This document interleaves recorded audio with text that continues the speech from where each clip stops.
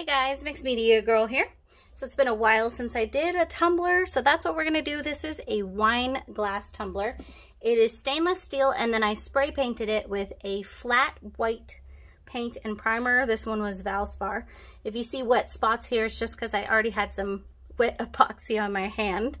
I do have it on a cup turner, and basically I was inspired to do a black and white one. Don't ask me why necessarily. Maybe it's, I don't know. So that's why I spray painted the cup white. It was stainless steel, so just, you know, the silver. I lightly sanded it, cleaned it, and spray painted it. So the first thing I'm going to do is I'm going to just cover it entirely with a coat of the just clear epoxy, no colors added. And if you wanted just a white cup, you could of course leave it at this.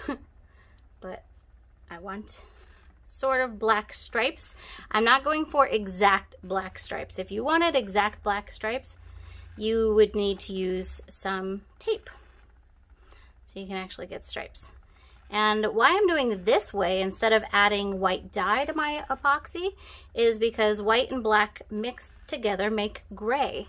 So this way, with the white background, I don't have to worry about it mixing with that black to make gray. I will get a solid white and a solid black. So I'm just gonna put a little bit more clear, and then we're gonna go in here with our black. And I'm using the Alumilite black dye, and then also Stone Coat Countertops black metallic mica powder. So that's gonna come out as a dark gray. That's this one. And then the black dye is very black. And I don't remember if I said it already, but I'm using the Stone Coat Countertop epoxy. You could also use the art coat. I'm out of the art coat for the moment. So before I get in here with my color, I am gonna just quickly torch this, get rid of any air bubbles, and just double check full coverage, especially around the edge and the bottom. I've noticed that those are the spots that's kind of hard to cover sometimes.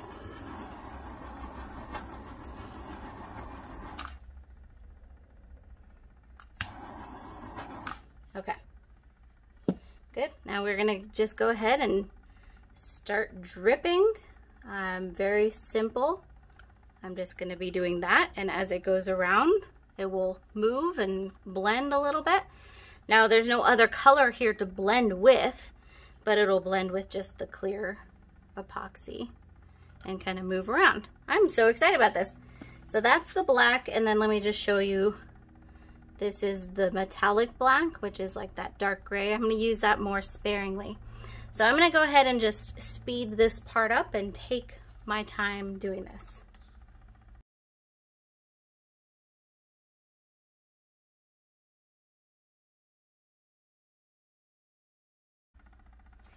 All right, now that was actually super simple. I think I'm done though. I don't want to overdo it.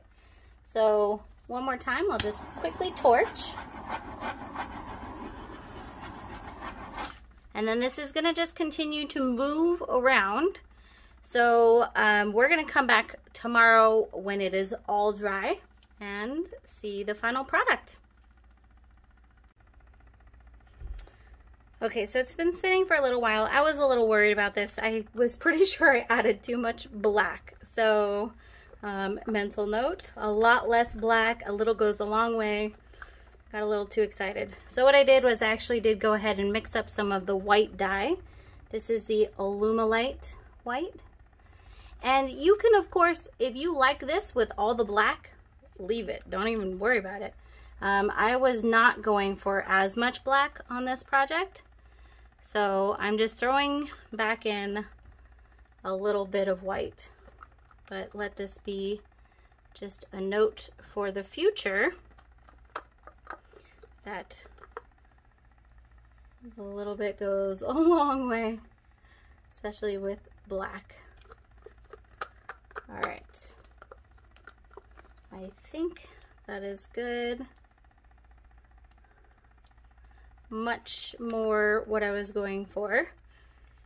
So let's, like I said again, let it keep turning. It's gonna now go ahead and turn for hours. I usually leave it for at least 6 hours, if not 24. It's very hot in here, so this will actually be dry in just a few hours. And then we'll be back and I'll show you the final product. All right, we're back. So here's our cup completely done. This is the plastic lid that you drink out of. It changed a lot as it moved, as you can see. And this was not at all what I was going for. Way too much black, but you know, lesson learned. Let me know if you guys would like a video on my second try on this. It could make a really cool set though. Having another one with more white and less black, and it could be a cool set. I still love how this came out though. It's like a stormy landscape here. Like these are like trees and the stormy sky and some water down here. I think it's gorgeous. I'm in love with it. So let me know if you guys would like to see my next attempt on this with a lot less black. Definitely some more tumbler videos coming up. And if you're interested in a custom tumbler, you can always message me or just check out my Etsy store. I have some of the tumblers up there.